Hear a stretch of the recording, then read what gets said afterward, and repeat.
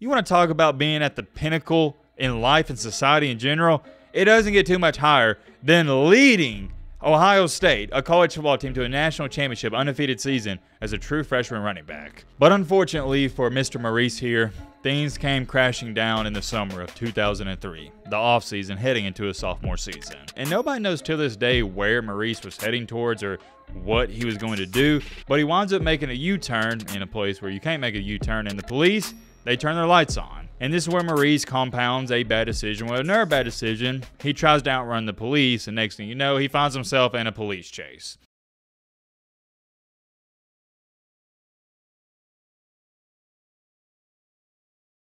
This is Tom McDaniels, high school football coach in the state of Ohio in the late 90s and early 2000s. He pushed every single one of his players to their limit on a day in and day out basis. But he had one player, a running back to be more specific here, that was so talented he knew he was going to have to push him harder than everybody else. But here's the kicker with that. It didn't matter how hard he pushed him. That guy wanted more, and he even stated he wanted to be better than the best. This is the said running back we're talking about, and the main subject of today's video, Maurice Clarett. We're going to talk all about him, don't worry about that. But going back to his high school coach here, McDaniels stated that he was more of a household name than LeBron James in the state of Ohio. And whoa, hold on. I know what I was sitting here saying, Matt, come on, man. You're trying to tell me that Maurice Clarett was more of a household name than LeBron James? And yes, I am. The reason for this is fairly simple. In northeastern Ohio, football was bigger than basketball, and Maurice Clarett, he was the biggest thing in football. A reporter went to watch one of his games and stated, quote unquote, he has transcended sports and he is a cultural icon. Now this, what you're looking at right here, is a very young Jim Tressel. That name should ring a bell for a lot of you, and ironically enough, he was coming onto the scene right when Maurice was as well. He was the head coach of Youngstown State. Why is that important? Because for those of you who don't know,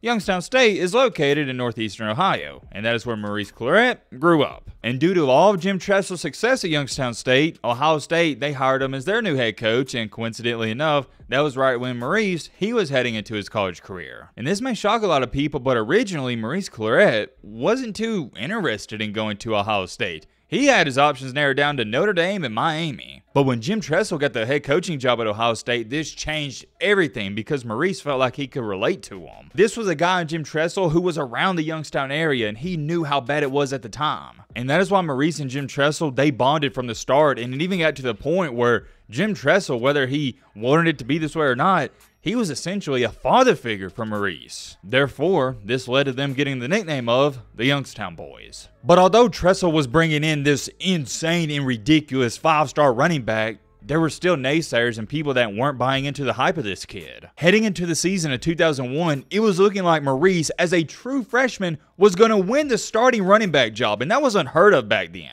And there was a ton of people questioning, like, man, is Jim Tressel going to do this? I can't believe he's going to start a true freshman. Why would he even think about doing it? And right before the season started, Jim Tressel announced that Maurice Clarett, as a true freshman, was going to be the starting running back at the Ohio State. This caused a huge, and I mean a huge storm, and here's all Tressel had to say about it. Seniority is only important when there's a tie. With Maurice Clarett, there was no tie. He was the best. These words really stood out to me because it goes to prove how unreal this running back was. His head coach stated compared to everybody else on the Ohio State roster, he was at a different level of intensity, nastiness, and competitiveness. And guess what? Starting him as a true freshman, it paid off big time. He went on to have a ridiculous season, to say the least, and also has currently one of the biggest plays in national championship history, won the national championship, and carried that Ohio State team. And as great as things were looking for this young man, he was one of the best freshmen in the country. He proved all the naysayers wrong. One of the best players in general in the entire college football world.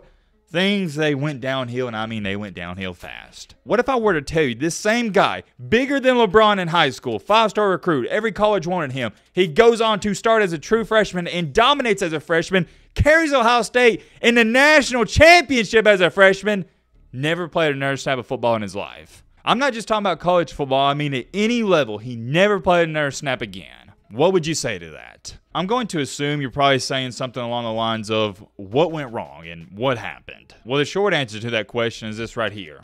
a lot happened. There was a lot of shady stuff going on, but Ohio State, and more importantly, the athletic director turned on Maurice, and they pretty much just screwed this guy over. And according to one source, quote unquote, Ohio State went after Maurice with a vengeance. And there's many people out here that have openly stated the athletic director definitely had something against Maurice. And you want to know what saddens me the most about all of this? Maurice Clarett was a really good guy, and he didn't cause any problems. I know what some of you may be thinking, oh, he was doing terrible things off the field. Nope, wasn't doing any of that. Ohio State went after one of their own players for something I'm going to label as minuscule and mundane. And what made all this even worse is, since he couldn't play football, he got extremely depressed, and I understand it. And since he was depressed and he didn't know what to do, this led to him turning to drugs like most people do in that situation. And that got so bad that his girlfriend stated he was living a double life. And I know everything I've said up until this point, it's been a lot, but ladies and gentlemen, boys and girls, we're just at the very tip of this iceberg. There's so many layers to this story and so many questions people have been asking about this guy even till this day. But however, it all circles back to the one. And I mean the one big question we're going to try to get to the bottom of in today's video. What really happened to Maurice Clarett? Ladies and gentlemen, boys and girls, hope all of you are having a great and fantastic day. If not, hope this video can make it a little bit better. And I can't tell you enough how excited I am to get into this Maurice Clarett video. I have spent days doing research, gathering information on it, and I'll just tell you right now, a little teaser.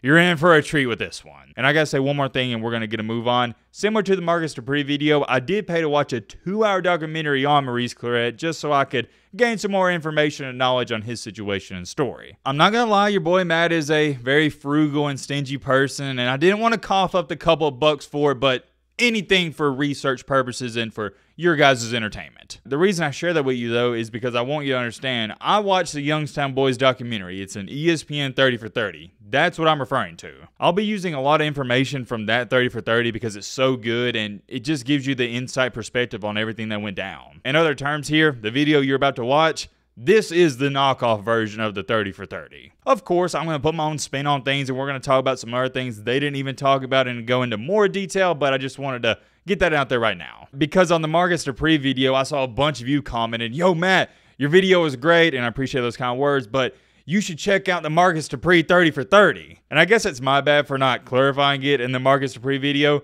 but leading up to it, the documentary I told you guys I paid to watch in that said video, it was the 30 for 30 from ESPN, the best that never was. And I'm so glad you guys have been recommending some of these older names that really scratch the back part of your brain for a lot of people, because I think these stories, they're way better than some of the newer ones we do. And when I say the newer ones, I'm talking about when we talk about guys that have quote unquote disappeared from the 2010s, 2015, 2020, and so on. These stories dating back to 20 plus years ago, they had me captivated way more, and I guess it's due to the fact it's almost like an unsolved mystery. Because with the guys that fall off and just go down a wrong life path from 2015 on, we kind of know what happened to them because it's in the social media era and people have talked about it before. But with guys like Marcus Dupree, I'm going to continue to go back to that, and Maurice Clarett, back then, when they fell off and disappeared, there was no social media. I just like these older story videos so much more, and if you have any recommendations on some stories dating back to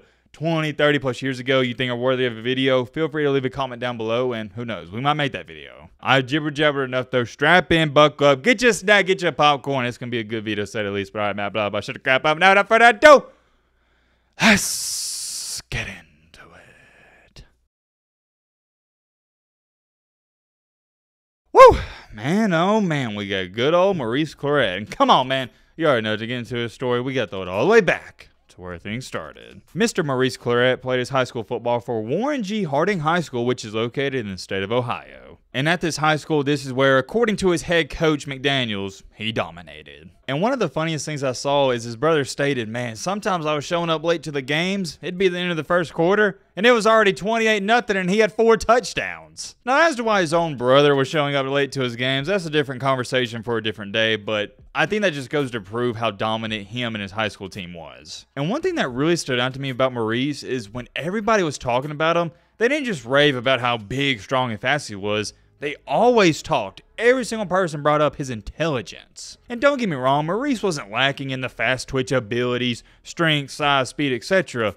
But what made him so special was how he could see a gap and hit it immediately. His vision separated him from everybody else. And I believe he was destined to play running back. A lot of times kids growing up, they want to play running back or quarterback just because they want to. It's not actually the position they need to be at, but for Maurice, he was a true running back. By the time his senior year rolls around, he is listed as a 5-star recruit with a 98 overall scout grading in every college in the country. Like I said, they wanted him. Originally, the two schools that piqued his interest was one Miami, and that one's obvious because back in the day, they were dominating, and the other one was Notre Dame. And most people at the time thought he was going to go to Miami. It was set in stone, but out of the woodworks, here comes good old Jim Tressel. And Jim Tressel was one half of what we know as today, the Youngstown Boys. And the reason Maurice gravitated towards Jim Tressel, it wasn't some complicated reason, is because there was relatability there. And I gotta give you some context behind Jim Tressel and what made Maurice like him so much. When Tressel was at Youngstown State, he made it a point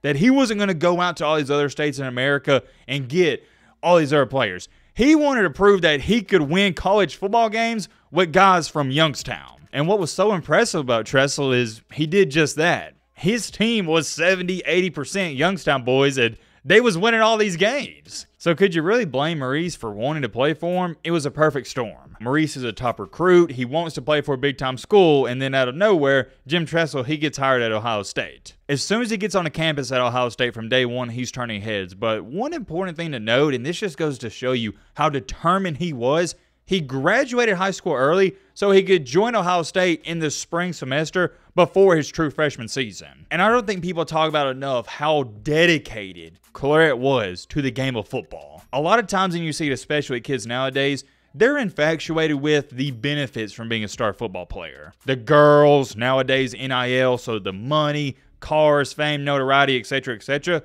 But Maurice Clarett just loved football. And more importantly, I think he fell in love with the process of becoming a better person and bettering his character in real life every single day. Because at the end of the day, that's all this thing we call life is. It's a video game. You're trying to level up. And for Maurice, he most certainly was leveling up. And in his practices at first, he'd break off one big run and everybody's like, all right, you know, he's got a little something to him. And then he'd break off 2 big runs in a practice, then 3, 4, and then so on, so on. It got to the point where the coaching staff was like, well, dang, we have no choice. We can't keep this guy off the field. And it's a tricky situation to handle because we're not even talking about a redshirt freshman. A true freshman, to a certain extent here, you want to humble the guy and show him that, hey, you got to work your way to be the starting running back. But that was a predicament Jim Tressel and the coaching staff was in, and it was a good predicament. He was working hard, if not harder than everybody else. And multiple teammates from that Ohio State team stated that he raised their level of play, and Maurice, as a freshman, motivated them to work harder. In Maurice's first start against Texas Tech, in his first 2 opening drives, he didn't do much of anything. Comes off the field after that second drive, and this is when Tressel walks over to him and says, hey,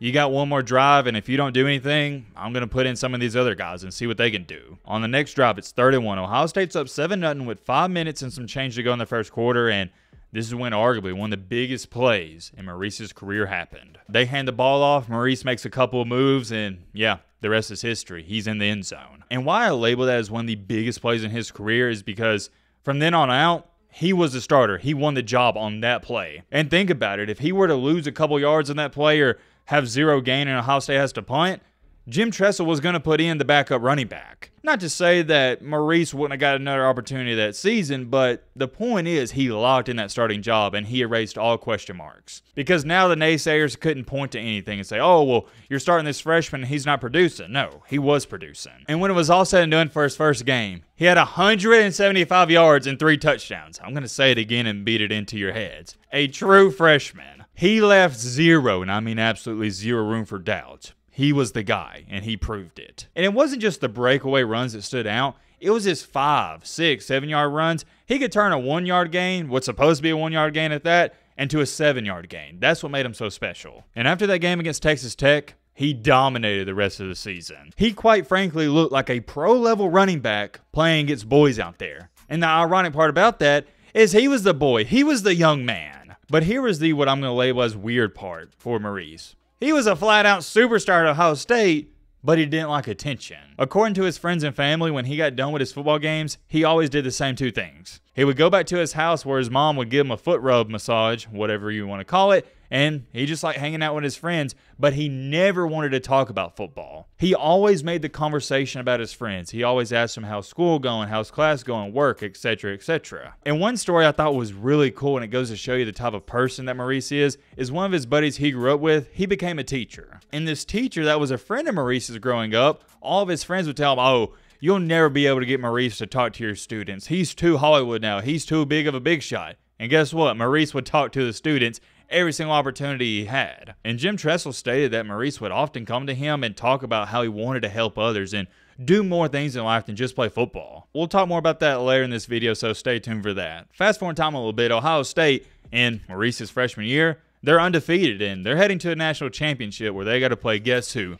Big and bad Miami. Heading into this game, nobody, and I mean absolutely nobody, at Ohio State was going to beat Miami. And you look up in this ball game, it's early in the third quarter. Ohio State's already at one touchdown, and they're driving, about to get another. But this is when Ohio State's quarterback makes a terrible decision, and he throws an interception, and it looks like immediately the momentum switched just like that. But during the return of the interception, Maurice stripped the ball of the guy who picked him off, and Ohio State got the ball right back. And that play by Maurice doesn't get talked about enough. That wasn't just one of the best plays in that game. That is one of the best plays in college football history. If he doesn't take away that ball from Miami, who knows what would have happened. And oh yeah, by the way, that led to Ohio State getting 3 points, which was very key and vital in this ball game because the game did go to overtime. And for those of you who didn't watch this game, and it even pisses me off thinking about it, and when I was rewatching this game for this video, that's the game where Miami, they got straight up hosed. I'm not a Miami fan by any stretch of the imagination, but good gosh almighty. That pass interference in overtime, that's blasphemy. That is ridiculous. I'm not here to debate about that too much, regardless of how I feel about that. It's not even questionable. It's the most ridiculous and terrible pass interference call I've ever seen in my life. Ohio State, they win the championship. And you want to take a wild guess at who scored the game-winning touchdown in double overtime? You know who I'm about to say next. Maurice Clarett. He was a legend at an all-time high, and some people would go as far as saying he was the next best thing since sliced bread. You want to talk about being at the pinnacle in life and society in general? It doesn't get too much higher than leading Ohio State, a college football team, to a national championship undefeated season as a true freshman running back. But unfortunately for Mr. Maurice here, things came crashing down in the summer of 2003, the offseason heading into a sophomore season. In the summer of 2003, this is where the NCAA, they opened an investigation on Maurice Clarett, and it caught everybody by surprise because, like I said, he's a good guy, never got in any trouble off the field whatsoever, not even to the slightest of bits. Well, come to find out, after the national championship game, Maurice's car, it broke down, and this is when he called Coach Jim Tressel. This is where Tressel proceeds to tell him, hey, go see this guy, he'll hook you up. And let me clarify this. This wasn't something that was shady and Jim Tressel's like, no, don't tell anybody about it. No, that wasn't going on. He just told him, hey, go see this guy. He'll get you a car. Maurice goes to see the guy. He lets him borrow a car for a couple of days. And while Maurice is borrowing that car, somebody breaks into it. And when someone breaks into the car, Maurice does like anybody else would do. He files a campus police report. But this right here is what triggered the NCAA, because then they started asking questions. Well, number one, Maurice, how did you get this car and where did you get it from? Because this was a pretty nice car at the time, and the NCAA also questioned, because in the police report it states he had $800 in cash. Well, how did you get this $800? Which to me is kind of ludicrous because he can't have $800. His mom couldn't give it to him. Hey, I don't know. It just seems kind of fishy because I know what the NCAA is trying to say. Oh, this is an extremely poor kid. Somebody had to give him the $800. We know, so let's not act dumb here. The NCAA does even more digging and come to find out somebody was also gifting him a cell phone and paying for it. And from all the information I dug up, here's my conclusion, and this is my humble opinion. I personally feel like the NCAA, they were targeting him. They had meetings every single day trying to find out any sliver of information about Maurice Clarett and some of these quote-unquote improper benefits he was receiving. It wasn't like the NCAA just happened to find out about it and there was a whistleblower. No. They were actively going after him, trying to find out information. And the only thing they ever found out was, yeah, people around Ohio State, they were giving him some gifts and they were giving him some money. And when I say some money, I know that's a vague statement, so let me clarify even more. We're only talking about a couple $1,000s. I know the rules are the rules. I get that. But to me, I feel like in some cases and scenarios, you got to turn the blind eye. I mean, seriously, dude, come on, man. What are we talking about here? A couple $1,000s? This guy probably generated at least $10 million for the university. I would understand it a little bit more, and I'd be more calm about it if he received $25,000. I'd be like, okay, that's kind of crazy. But a couple thousand, $2,000 or $3,000, get out of here. And the phone he was given allegedly was used just so he could call his mom back home. I'm sure he used it for other things, but that was the main purpose of it. But the NCAA, no, we can't have that. No, that's crazy. And what drives me crazy about all this is you got all these other problems going on. You got real criminals out here, and you're going after Maurice Clarett because somebody gifted him a couple of stuff. You know, they gave him a phone, let him borrow a car for a couple of days. It gave him a couple $1,000s. And this is why I like the NIL, because I am sick and tired of these institutions profiting off of these young men and not giving them a single penny. It's not even that. It's the fact that if they do something like Maurice did, they're suspended and their life is ruined or their livelihood's ruined. As far as it goes for these kids in the NIL getting a couple $1,000,000 per year to play at Ohio State, that's crazy. And it's a different conversation for a different day, because having that much money at that young age, it can be looked at as a bad thing, and I get that. But here's the thing with Maurice. It's not like he was really trying to profit off of his name, image, and likeness. He just needed a freaking car so he could go to the gym, and he needed a phone so he could call his freaking mother. The NCAA in Ohio State was trying to portray it like he was living some bougie lifestyle, when in reality, he was just gifted the bare necessities that most people already have access to. To go on top of things, we got to throw this in there. On December 21st of 2002,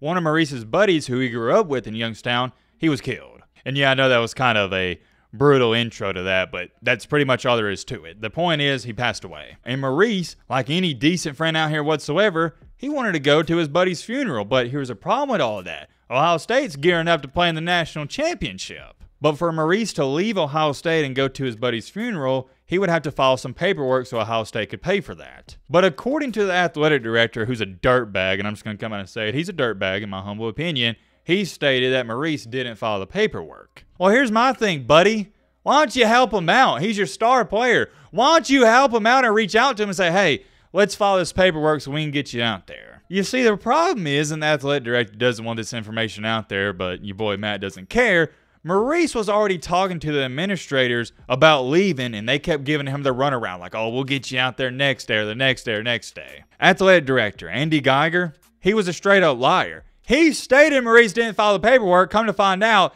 he had the paperwork, but he never ran it through. It just laid in his office. Maurice stated himself the reason he believes that Andy Geiger didn't allow him or to pay for his flight, whatever you want to call it, is because they didn't want a drug-related death to be talked about before Ohio State's matchup with Miami. And what's crazy about all this and what caused this huge controversy, which we're about to get into, is Maurice stated this publicly in interviews before the championship game. So in our terms here, he pretty much just attacked Andy Geiger personally, and yeah, he didn't like that. This right here is Maurice's attorney, and he stated that when Maurice came out and stated that, oh, Andy Geiger was lying about helping me trying to get out to my buddy's funeral, that's when Andy Geiger, yet again, athletic director for Ohio State, he turned on Maurice and he started attacking him. He also stated, quote unquote, Andy Geiger wanted to break Maurice Clarett, and he had animosity towards him. Because Geiger had this mentality of, and I'm calling it little man syndrome, who is Maurice Clarett to call out the university, more importantly, call out me, the athletic director? He's a nobody. He's just a player. This guy you're looking at right here, and yeah, I'm pissed off about it because I'm passionate about it.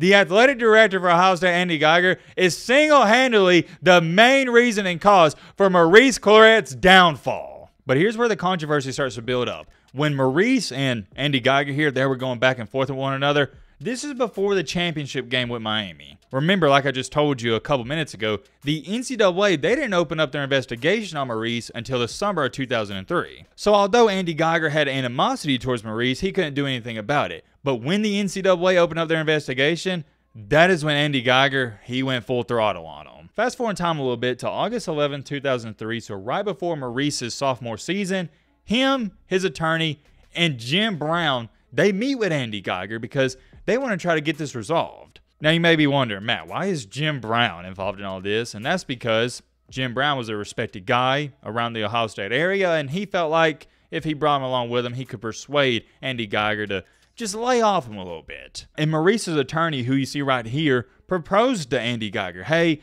let's just do a 1 or maybe 2-3 game suspension and let's put this behind us. But Andy Geiger didn't want that. He wanted to ruin Maurice. In which, and I quote, Jim Brown states, or he actually stands up and looks at Andy Geiger and states, "This is we'll just say BS, family-friendly channel here." I hope that puts into perspective at how ridiculous this was. Jim Brown stood up and said, "This is bullcrap." It's almost ridiculous that Andy Geiger wouldn't cooperate. And it originally started out that Maurice is going to be suspended for the first 3 games, and 3 turned into 6, and 6 turned into 8, 8 turned into 10, and next thing you know, you look up, he didn't play the entire season. I think y'all can tell from the tone of my voice. I can't tell you enough how sad I am for Maurice Clarett that this happened and how pissed off I am that he had to go through all this. They were treating this man like he was some mastermind criminal, and all he did was accept a couple $1,000, borrowed a car and a cell phone. Get out of here! And to put the cherry on top of things, after he misses that entire season, Andy Geiger comes out and states, "Oh, well, we may allow him to come back under some stipulations and some punishments." Andy Geiger stated if Maurice wanted to come back to Ohio State, he would have to do punishment runs, maintain a 3.5 GPA with no tutor, he can't eat with the team, can't work out with the team, and he has to meet a psychiatrist. Buddy, I'm going to say this calm and nicely. I'm not going to scream. I'm not going to scream. What are we doing? I understand the 3.5, but without a tutor, what's the point of that? And then this is what really pisses me off and it irks me. He can't eat with the team, can't work out with the team, punishment runs, has to meet with a psychiatrist. They're treating this guy like he's some vigilante. I'm telling you, nobody got screwed over more in the history of the sport of college football more than Maurice Clarett. Ohio State blatantly screwed him over. They tried to ruin him.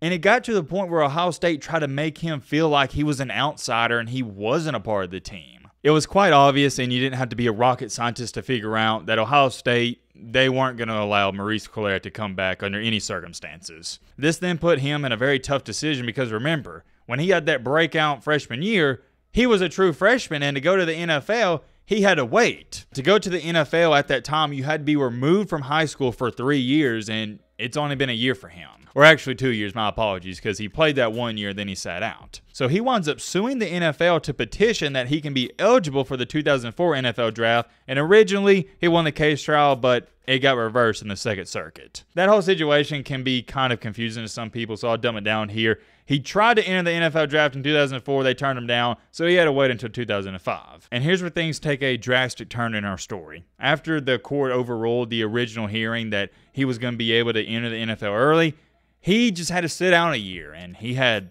nothing to do. All he had was time on his hands. This then led to him entering a deep and dark depression because he was looking at guys like LeBron James, who he grew up with, thriving and succeeding in their career, and here he is. He can't even play his sport anymore. Maurice started partying, and he was partying hard, and he was drinking alcohol every single day and a bunch of it. But he was still able to fight through that, and believe it or not, he was still in tip-top shape, and probably not the best shape he'd be in, considering if he would have stayed at Ohio State, but he was still looking great. He moved out to California where he found himself a mentor, and he was training, getting ready for the NFL Draft Combine. And here's what shocked me. He didn't play football for years. He shows up to the 2005 NFL Draft Combine, and he shows up lighter than what he was at Ohio State. His measurables looked great, killed the interviewing process, and he did the bench press 23 times. And then what everybody was waiting for, the 40-yard dash, it was up next. And this is what put a nail in the coffin for his hopes of getting selected in the first or second round. His 40-yard dash was a 4.72, and one scout even stated, quote unquote, it's almost like he ran in slow motion. He looked terrible out there, man. He was dropping passes left and right, and some people even stated in some articles I looked at,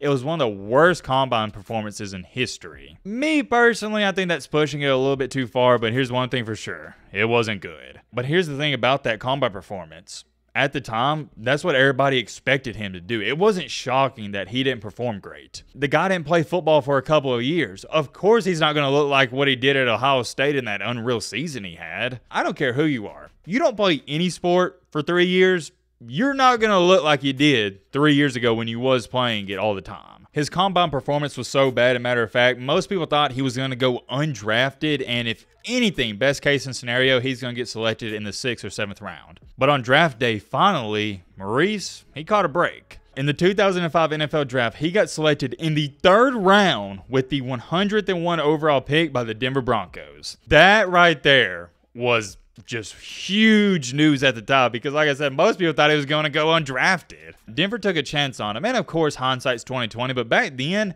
it kind of made a little bit of sense. You got to think about it. The last time we had any game footage or video footage of Maurice Clarett to the slice of bits, he was dominating the game. He was at the tippy of the top in sports. Sure, he didn't play for a couple years, but you could argue and say that's good for him because his body, it's going to be fresh. And the upside to selecting him in the 3rd round is, hey, this guy, it looked like he had first-round talent when he was at Ohio State. And, of course, the downside is, well, there is some red flags, and you don't know if it's going to work out. But regardless of all the question marks, Denver, they take him, but here's where things get even more interesting. Him and his agent at the time, they were betting on themselves. They turned down the signing bonus and proposed a deal with the Broncos. If Maurice Clarett goes off, has back-to-back 1,000-yard rushing seasons, he can get up to $7 or $8 million per year. So Maurice didn't even get the signing bonus. He got $0 up front. And I'm going to say this yet again, hindsight's 2020, but back then, if it had worked out, we'd have been talking about how great of a move this was and how great of a decision it was. But obviously,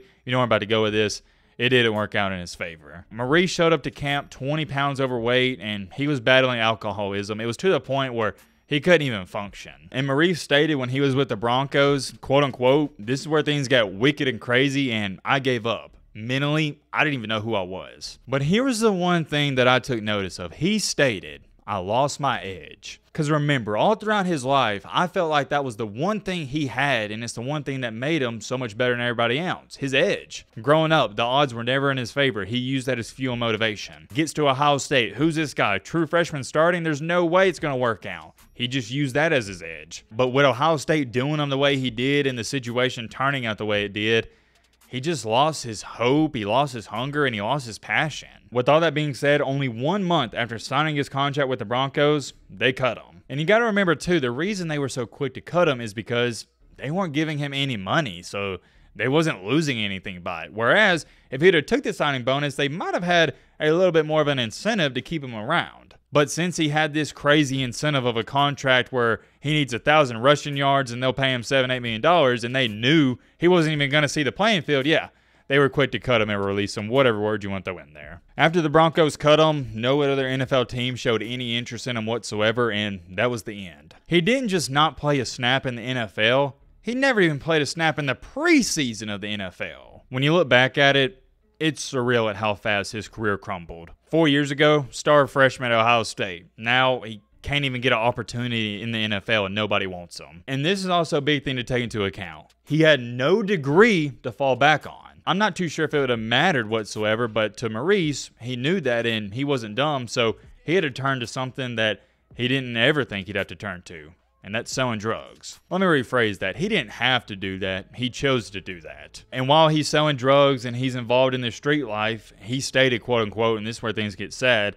I remember asking people for jobs who were asking me for autographs only a couple years prior, and they turned me down. You want to talk about life humbling you? That's the definition of getting humbled. People that used to ask Maurice for autographs were now being asked by Maurice, hey, can I have a job? And they were telling him no. That is most certainly the definition of a full circle moment. And it didn't take Maurice long to find himself in some trouble because he wound up robbing 2 people at gunpoint. Shortly after that, in August of 2006, Maurice, he loaded up his car with a bunch of guns and he decided to go on a drive. One key piece of information to throw in there is Maurice was currently facing up to 30 years in prison. He was currently out on bond because of robbing those 2 people at gunpoint. And nobody knows till this day where Maurice was heading towards or what he was going to do, but he winds up making a U-turn in a place where you can't make a U-turn, and the police, they turn their lights on. And this is where Maurice compounds a bad decision with another bad decision. He tries to outrun the police, and next thing you know, he finds himself in a police chase. And the reason he tried to outrun the police, I get it, it's because he knew, dang, I got all these guns in my car, and I'm already facing 30 years. If they catch me now, it's over. Well, like always, I don't know why anybody tries to run from the police. Eventually, they're going to catch you, whether it's an hour, day, 10 days, or 100 days. they catch him. And when they catch Maurice, they see all the guns in the car, but also he's wearing a bulletproof vest. Now let's just say he wasn't too cooperative with the police because he was spitting at them. And since he was spitting at him, and you hate to see this happen to any human, but it had to be done, they put a cloth over his mouth. Man, just looking at this picture, I don't even want to look at it, but you see it.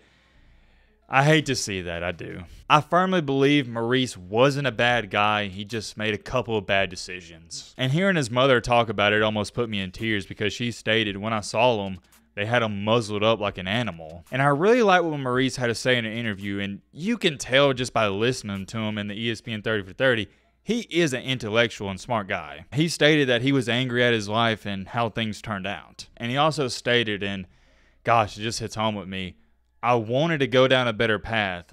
I just didn't know how to get there. It's a shame, man. It really is. And I have a ton of sympathy for him because you could feel it. With Jim Tressel in Ohio State, he looked at Tressel as that father figure, as a guy that could lead him in that right direction. And when Ohio State turned their backs on him, he didn't know what to do. It felt like the world was against him, and I get that. Granted, I'm not excusing his behavior just because Ohio State did him dirty. That doesn't make it right for him to do what he did. But when Ohio State turned their backs on him, it was such a pivotal moment in his life because it led to everything else. Since he couldn't play football anymore, it led to depression. Then depression led to him consuming alcohol, and then the rest is history. And it got so bad he started popping pain pills, Xanax, and any type of drug out there, you name it, he probably did it. And when it was all said and done, he was sentenced to 7.5 years in jail. But here's where our story takes another drastic turn, but this time for the better. You see, Maurice Clarett entering prison, going to jail,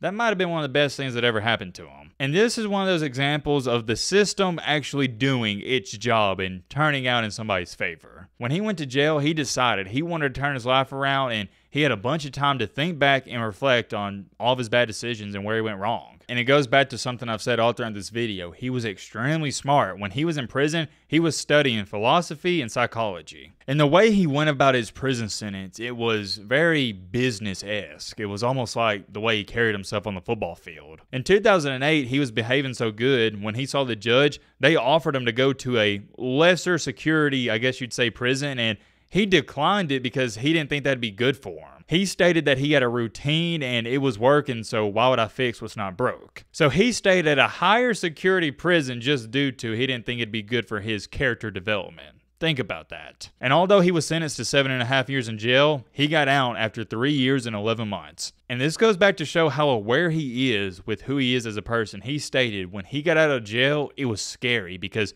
he had no sense of direction. Remember, when he's playing football throughout his life, didn't get in trouble. Why? He had a routine. They take football away from him. That's when he got in trouble because no routine. He goes to jail, develops a routine there, so there's nothing to worry about. But he knew, and this is how much he matured, once he got out of jail, that routine's going to be gone because no more jail and no more football. So what's he going to do? I don't think any of you are going to believe what I'm about to say next. There's no way you're going to expect this.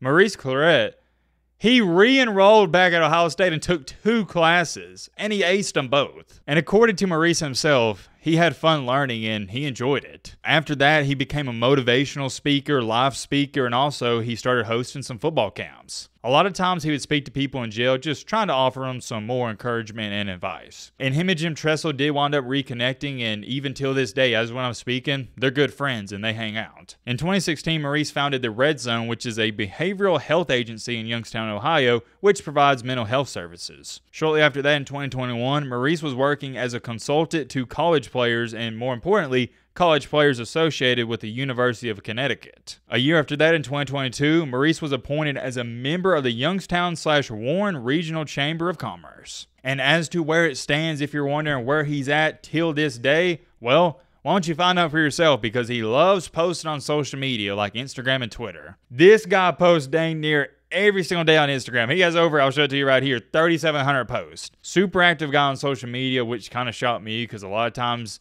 guys that we do story videos on from 15, 20 years ago, they're not active on social media, or they don't even have it. Why don't you take a look at this? This brought a smile to my face. Jim Tressel and Maurice Clarett reunited. This story had so many ups and downs, but the way it turned out at the end, I can't tell you enough to Maurice Clarett how proud I am of you, and I'm wishing you the best of luck, man, and I hope you continue to see a lot of success and you succeed in anything you choose to do moving forward. I don't think a lot of people quite understand how hard it is in this life to go from being at the top to being at the bottom and getting back up to where you're a winner in my book, because that's what winning's about, bouncing back. I'm so happy for Maurice, such an admirable story, and let me know in the comment section, what do you think about all this, and what do you think about what happened at Ohio State? Here's my final take on it.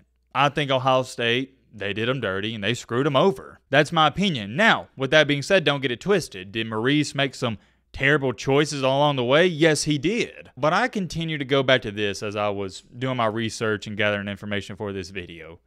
All of those terrible choices and decisions he made, it happened after what Ohio State did to him. And we don't know if it would have turned out this way, but I don't think Maurice would have went down the path he did if he would have been able to continue to play college football for Ohio State and then go to the NFL. And maybe it would have turned out the same way. Maybe he would have turned into a raging alcoholic and went to all these parties and just had a miserable NFL stint in the NFL, my apologies. But we never know. The way I view it was Clarett felt like everybody turned on him, and the only thing he could turn to make himself feel better was doing those drugs and going to parties and etc. And by default, what that led up to is him being an alcoholic. I have a lot of sympathy for Maurice, I do, and it's crazy to think about the butterfly effect here. None of this would have happened if the NIL would have been into effect back then. Think about that. All of this was stemming from him getting a couple of improper benefits and a couple $1,000s. Crazy, man, it's crazy. Let me know your thoughts down below. But